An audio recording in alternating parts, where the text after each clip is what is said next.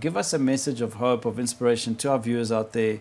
What's your future looking like? And what message would you want to tell them? Like I wake up, with the smell of fresh ambition. I'm at a better place where I know myself, I know my strength, I know what I'm doing. I've got a business that I'm building.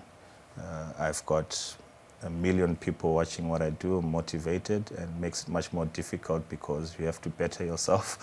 And I'm just excited, especially in a Zim context, to be honest. I see a lot of young people around doing good things. There's a lot of noise around, and one of my good friends and mentors in Zim was like, sometimes you just have to forget the noise. If you blind that, there are lots of opportunities in Zim. I see them, and slowly but surely, I think I'm coming back to Zim and see what I can contribute to the greater good. Fantastic. Thank you, Tinashe. There's always hope of a brighter future.